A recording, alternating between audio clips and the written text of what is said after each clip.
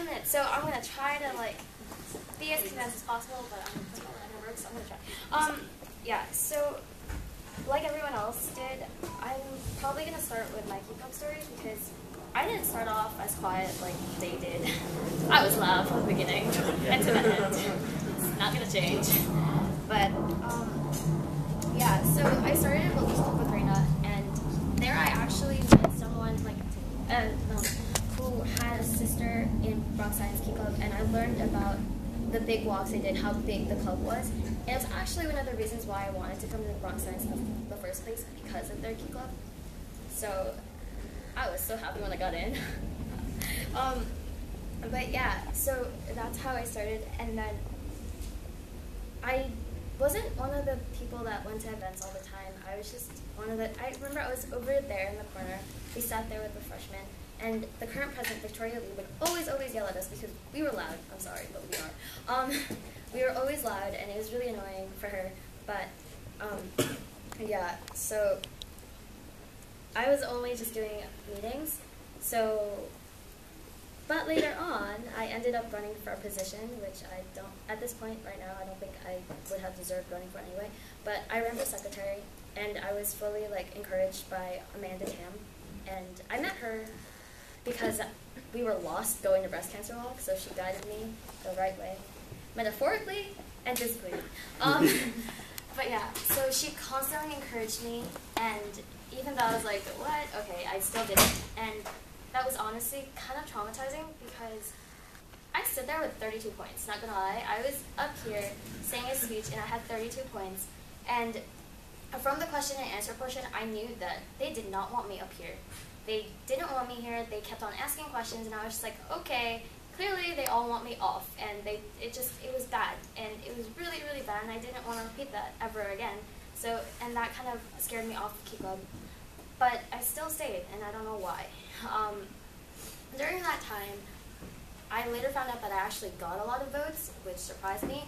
And then there was this one girl, who I will not name, who was also running for the same position as me, as secretary, and she was like a sophomore. And then she told everyone that the only reason that I got votes in the first place was because I cheated. And first of all, I was like, how the heck do I even do that? Like, you guys are counting it, not me. So that killed me inside because it honestly like killed my confidence. But yeah, I still stayed, still don't know why. I think I'm crazy. Later on, I actually like finally went to an event because I kind of realized that, you know what, if you want to stay here, might as well like immerse yourself in it. So me and my friend, who's not here anymore, but we went to Vision Walk, and that literally changed everything. Like everything, you have no idea. That's where I got to meet like upperclassmen, not Wilson, sorry, I met your grade sides. But upperclassmen who actually like I got to know, who I became friends with. And it was really nice, and ever since then, I got hooked on Key Club, and I got hooked on everything, and I did free rice with Katie, and, hi Katie, I did free rice with Katie, even though we were freshmen. I saw the video this morning, and I was like, I look exactly the same. Yeah. And later on, I ran for VP again in my sophomore year, and not gonna lie, that speech, that sucked. It was a really bad speech. It was a bad speech, and my nerves was like, it was not good. But the very next day, Amanda again, I was walking down the stairs to Kim, and she was coming up, and she was like, she pulled me aside, and she was like, Jasmine, you're running for president, right? And I'm like, I just lost VP, are you like nuts? And she was like, but you're running for president, right? And I'm like, I have intel, I have this, I have that, and she's like, no, but you can find time, you're Jasmine, you can find time, and I'm like, no. And then, but it really got me thinking, because I really did want to do something for this club, and I know in freshman year, some of my friends who actually aren't here again, but some of my friends kept joking because I stayed and I really wanted to be a part of it. They kept on joking that I would be president one day, and I was like, you guys are loco. They all hate me. But it happened, so yeah. When I ran for VP, like after that, I, believe it or not, I wasn't able to stand up in front of Key Club ever again, like after the first time I ran for secretary. It was the worst. Like I couldn't do happy quarters, I didn't do any of that. But because I wanted to run for president, I forced myself to get up there. And I still remember one of my first Happy Quarters was to advertise for Light the Night, and I was a junior back then. And I was outreach committee head, which is a combination of public relations and social media.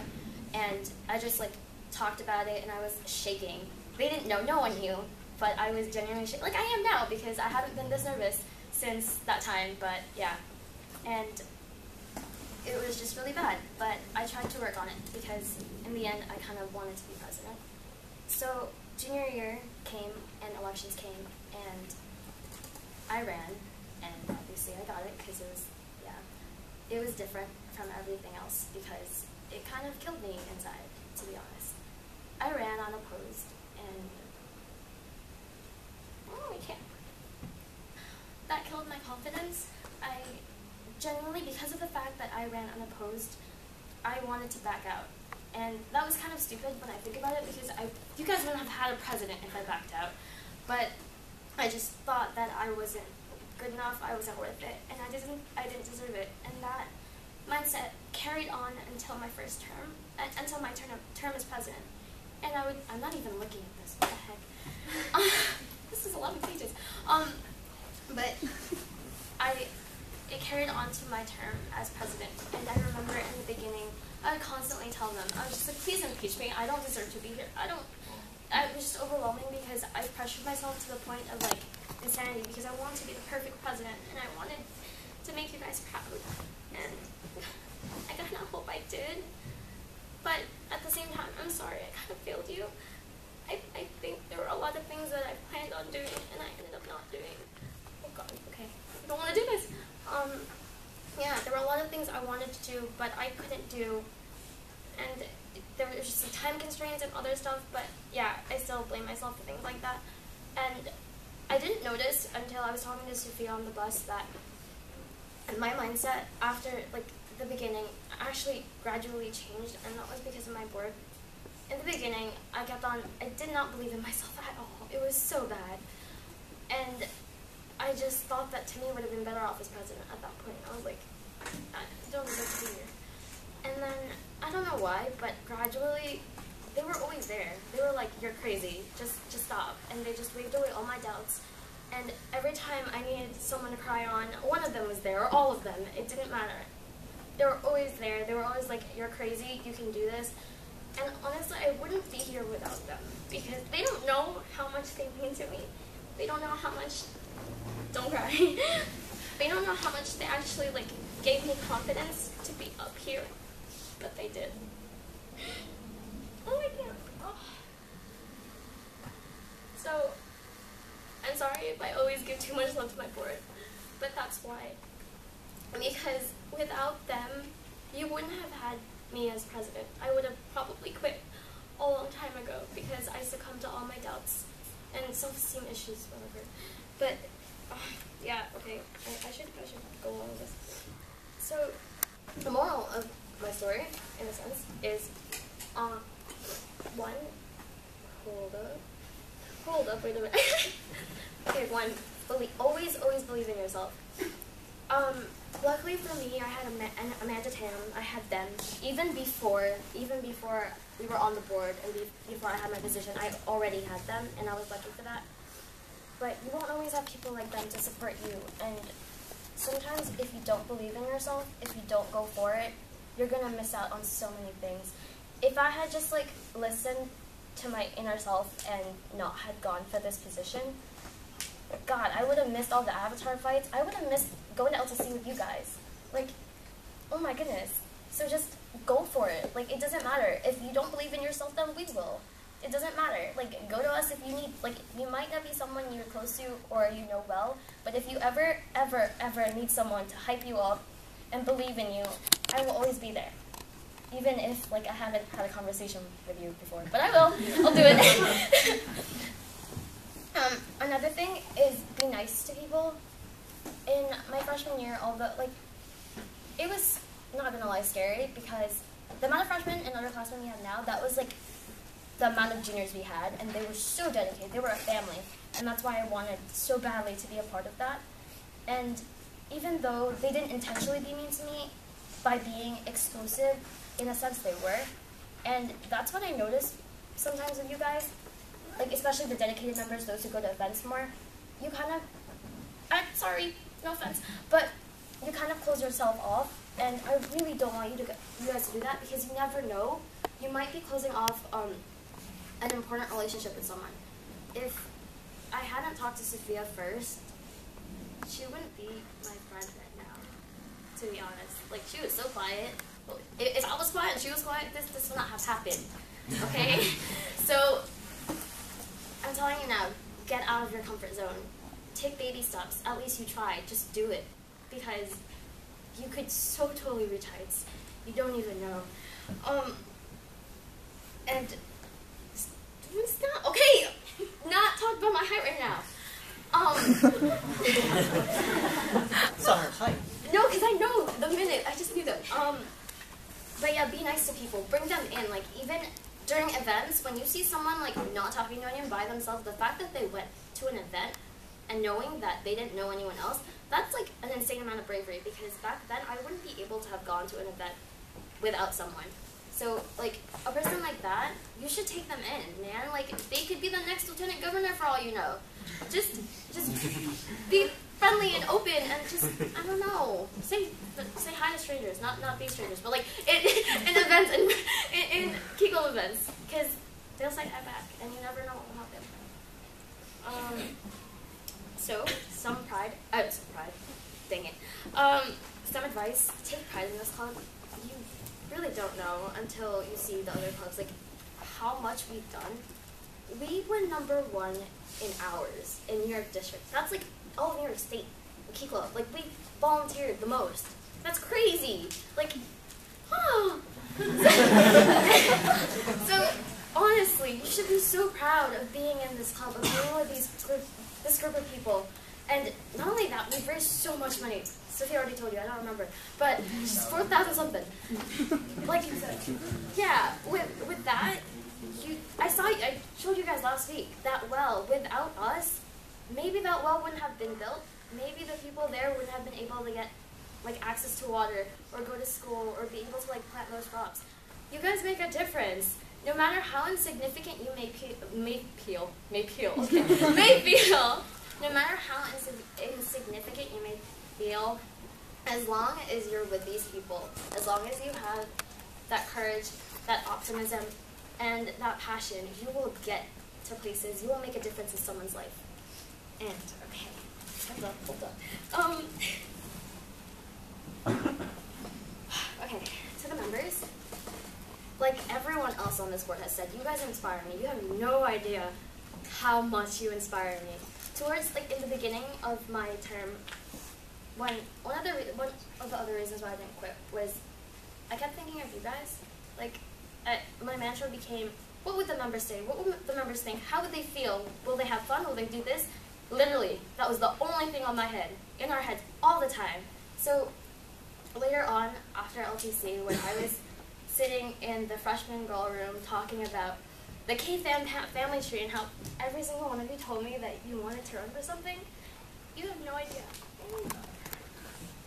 how happy I was, because that made me feel as if I've done something. It made me feel kind of accomplished and proud. You have no idea how proud I am of you, especially of those, like, when I found out that the majority of you guys applied for divisional, like, position, you didn't even just go for a club, man. You went to division. That's like a big leap right there. Good job. But you took that initiative.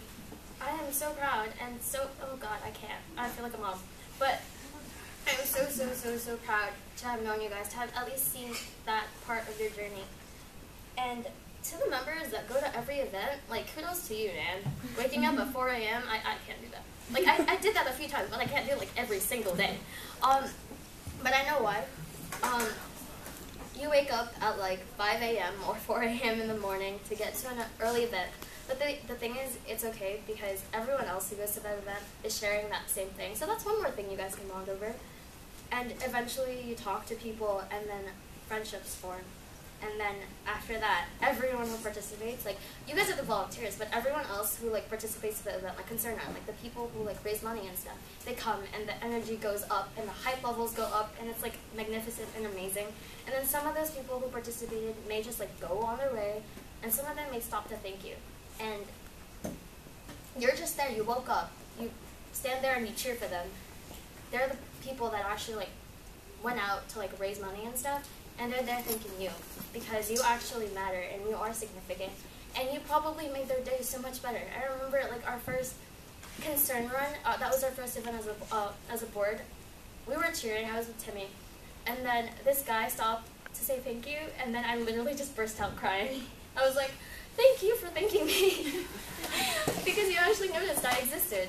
And the thing is, during that time, during events like that, everyone, no matter if you're a stranger or not, you're there for a common goal. You're there to solve a problem. You're there to, like, raise awareness or even make a cure for a disease.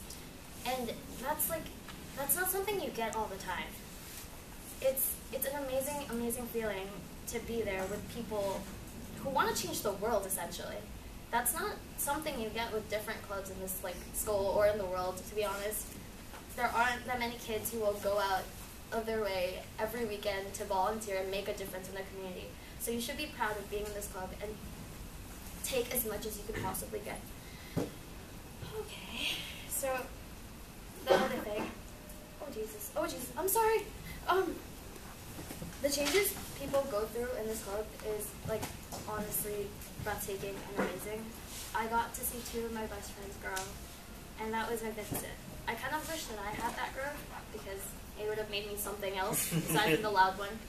But I got to see these 2 grow, and honestly, like, in the beginning they did not talk, they were shy.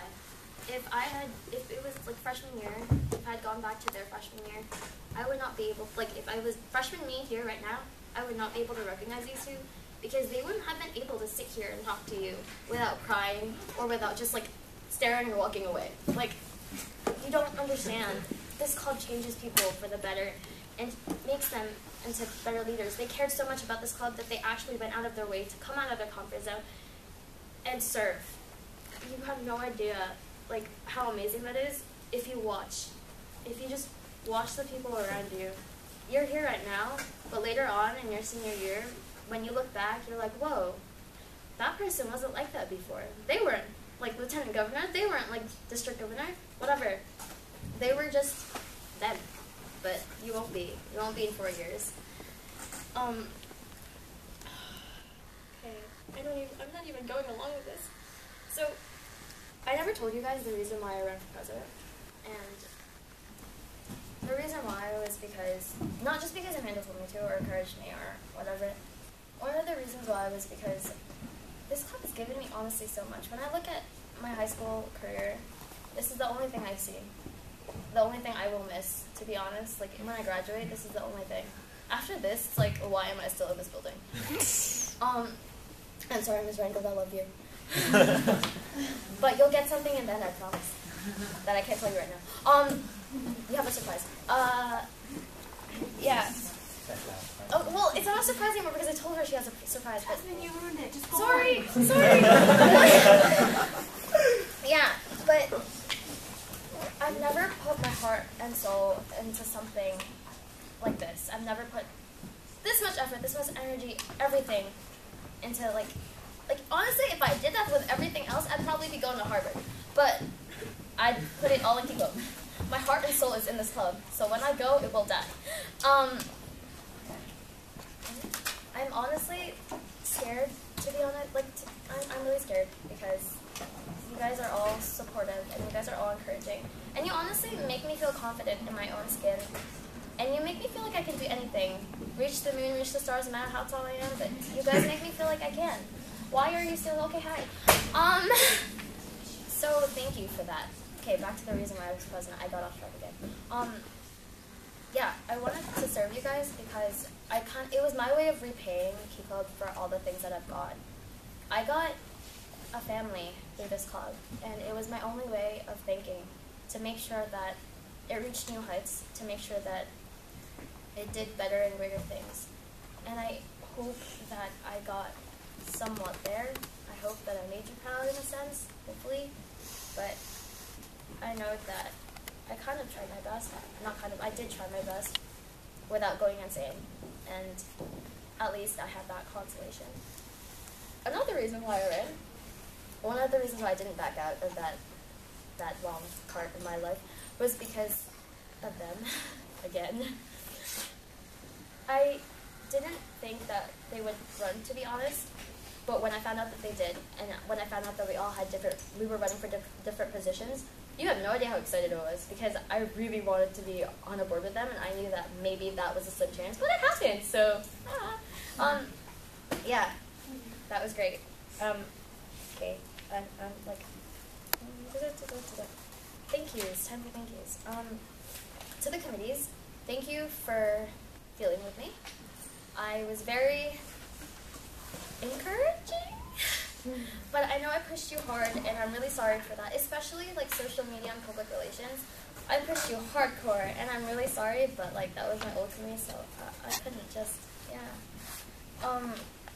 Members, I can never thank you enough for the inspiration you give me every day, not just as a president, but in a sense to be a better person, because one of you guys had told me that like I was kind of like your role model, and I was like, but because of that, it made me feel as if I needed to be a better person. I needed to do things like, I need to go out and make you guys proud. So thank you for motivating me all the time, always, every day, probably in the future. So my board. Okay, I got this. Sophia and Rena, can I read this off so I don't cry? Okay. Sophia and Rena, thank you for dealing with me. Honestly, 7 years with you, 4 years with you. Can't believe you haven't gotten rid of me yet. I really don't know how you did it, but you did, so thank you for that. This club wouldn't be where it is without you. The points, attendance, fundraisers, not even. You guys have no idea the amount of time these people put into this club. When we say we want to run for a position to serve, it literally is, because we like take hours upon hours of our sleep to just like plan events or like think about all the bad things we've done and how to improve on them and how to make this club better. Literally, we spend hours upon hours. And I remember these two, like especially in the beginning of the year when it was like the crazy months, they put their heart and soul into that, and they barely got sleep, so thank you for just doing your job. I honestly don't know what I would have done without you. Sophia, thank you for always feeding us, taking care of us, for always feeding us and taking care of us, and you know exactly when we did, whether it be tea or ice cream and pizza. Oh, and smoothies. Sushi. Yeah, Raina, thank you for being our practical one and rational one. You always kept us on the ground and never let us get too far up there. Also, thank you for being immensely protective. Yeah, I don't want to go over that. No, let's not. Let's not. But she's very protective, so don't get on her bad side. Oh, that story. Yeah, that's right. Shh. Wesley and Timmy, you two were my stress balls. My physical stress balls. I am so sorry. I am so sorry. You two honestly handled my emotions well, whether, like during divisional, whether I needed a shoulder to cry on or someone to rant to, you two were there, taking turns, taking your shifts. Thank you, honestly, to all of you, because you guys mean the world to me, and you know that. This club, all of you mean the world to me, especially you guys advisors. You mean, like, everything to me. So thank you for being there. Thank you for going on this journey with me, and thank you for making this term worthwhile, and for making me stay and not leave. Okay. Okay, hold up. To that advisor. You guys are the real MVP. You gave up your time, your effort, even right now. Thank you for always being there, for inspiring us. And like Rena said, I love your friendship, the three of you, because it's like, I wish we could be like that in the future. We could have that much fun at work. And without you guys, honestly, none of this would be possible. Like, you guys should give them more credit and thank them like every waking moment, because without them, we would not be in this room. Without them, this club wouldn't be here. They joined Koalas. They went out of their way to join a separate club for us so we could exist. Like, they're amazing. They spent a weekend, not paid, to like watch over 26 high schoolers. Like, let's be real, I would not have done that. But yeah, so we got you guys sample. You can give it to them later. But we got you guys something in hopes that maybe that would show a bit of our gratitude. Go Ted.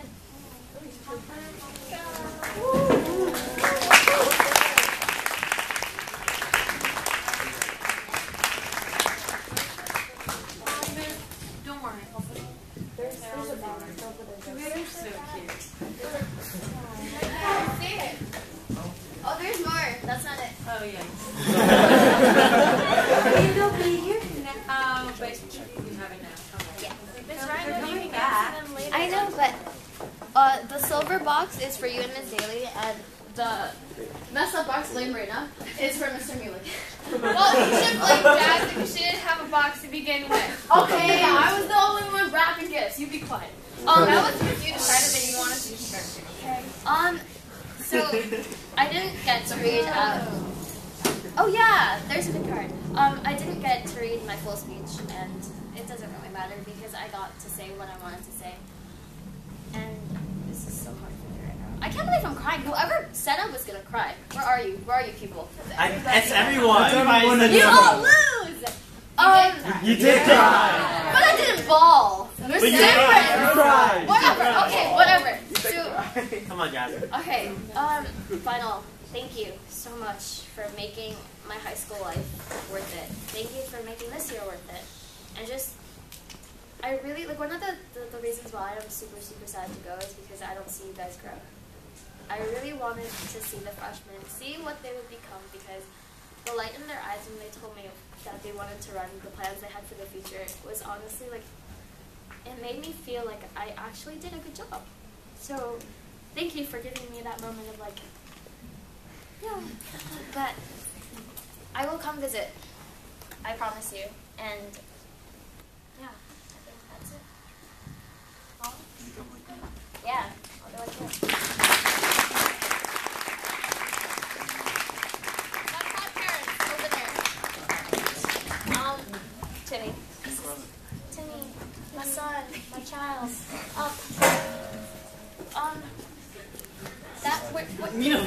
Okay, meet in the middle, man. You should squat a little. I hate you guys all, but you know I love you. So I really don't want to get cheesy because there's still your birthday and I need material for that. But you know I love you, and I thank you so much for constantly knowing when I'm gonna burst out crying, and when I needed a hug and a lift and a spin. Thank you. And honestly, I have so much faith in you, and I'm already so, so proud of you. And Leslie. So proud of you. Honestly, just make me proud, man. Okay, where do I? Okay, I'll just put it here. I'm very unconventional. I'm Jasmine. What do you expect? Okay.